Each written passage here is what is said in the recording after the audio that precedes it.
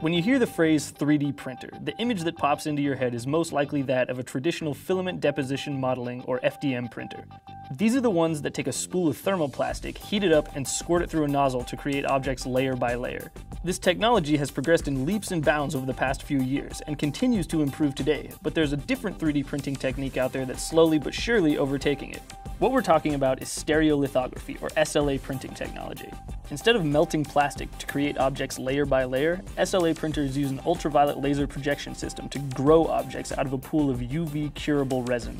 This technique has its own set of advantages and disadvantages, but generally speaking, it's able to produce higher quality prints in a shorter amount of time when compared to your average FDM printer.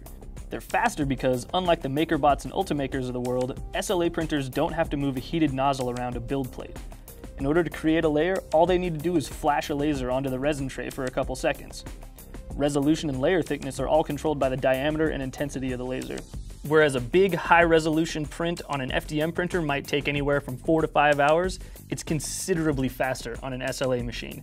Thing is, there aren't a lot of SLA printers on the market just yet. There's only a few consumer-oriented models out there, and one of the first ones available is the one we're looking at right now, the Form 1 Plus from Formlabs.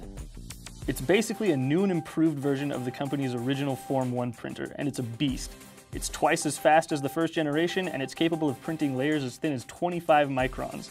That's drastically higher than the resolution that most FDM printers offer. One of the cool things about it is it's actually designed to just sit right on your desk. It's really small and compact, and it actually plugs directly into your computer, so you could just have it sitting right next to your desktop. But all that extra speed and definition don't come cheap. The machine retails for $3,300, and once you run out of resin, extra bottles cost $150. That's definitely pretty steep, but just look at those prints! To initiate a print, all you've got to do is fill up the tray with the resin of your choice, plug in your computer with the model information, hit the start button, and just walk away. The downside, however, is that you've got to deal with resin. Prints come out dripping in goo, which needs to be washed off in a bath of isopropyl alcohol before the print can be handled. Also, because the resin is UV-curable, you've got to be really careful to keep it out of bright light, or else it'll harden and degrade.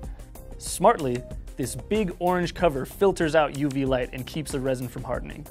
It takes a bit of extra work, and it's a much messier process, but if you want fast, high-resolution prints, SLA is definitely your best bet.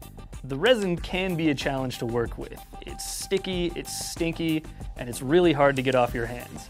But after your first few prints, you'll get familiar with it, and it'll start to be a much more efficient process. If you want to get your hands dirty and try out an SLA printer, the Form 1 Plus from Formlabs is available right now.